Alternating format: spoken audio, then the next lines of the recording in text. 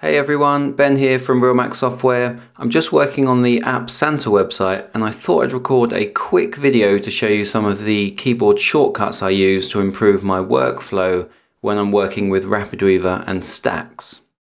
Now the first one that I use a lot is Command, Alt and L.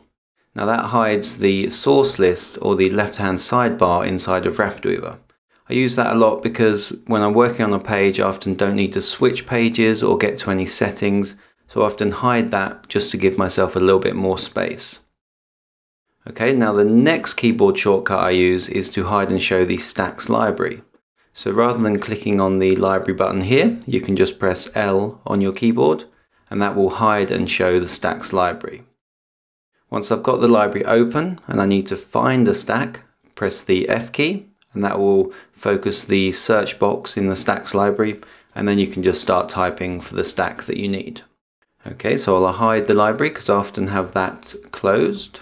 And then the next keyboard shortcut that I often use is once I have a stack selected, I can press the I button on the keyboard and that will bring up the Stacks Inspector. So this tab on the end of the Page Inspector. Now you might be thinking that you can toggle the Page Inspector open and close with this button here or with Command-Shift-I on your keyboard. However, if you don't have the Stacks settings tab selected here, so say you're on the first tab here, and you open and close the Page Inspector, you won't be taken to the settings for that stack. So if I select the Foundry stack here, you'll see that the stack settings for this isn't displayed. However, if I press the I button, or the I key on my keyboard, I'll get the settings for this stack. Okay, the next keyboard shortcut that I often use is the hide shortcut. So rather than pressing the button here to hide or collapse up the stack, you can just press Shift H on your keyboard and that will hide or show the stack on your page. Now I use this a lot as well because as you can see here, I often have large stacks with a lot of content in that scroll a long way down the page. So once I've finished working on a section of my page, I will select that stack and then press Shift H to hide it or collapse that stack on the page.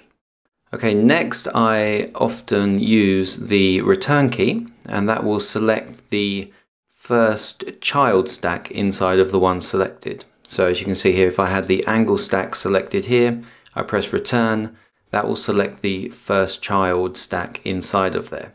If I hit return again, that will take me to the first stack inside of the container, which is columns. And then again, that will then select the first one, which is the image here. I can then use the up and down arrow keys to select the next or previous stack. If you want to go up a level, so if I have the image stack selected and I want the column stack selected, you can press Shift Return and that will take you to the parent stack. So Shift Return again and I get to container. And once again, I get to the angle stack. Now this is handy because it stops you from having to get your hand over to the mouse, go down and select each stack that you want like this. What you can just do is hit return a couple of times and you're into the stack and you've already got the settings available here in the Page Inspector. Okay, so that gets really handy, especially if you combine that with the hide keyboard shortcut, for example. So say you've got multiple columns here and you want to collapse one up, you can press Shift H, open that up, and then if you hit return a couple of times, you're inside of that column. You can go up and down.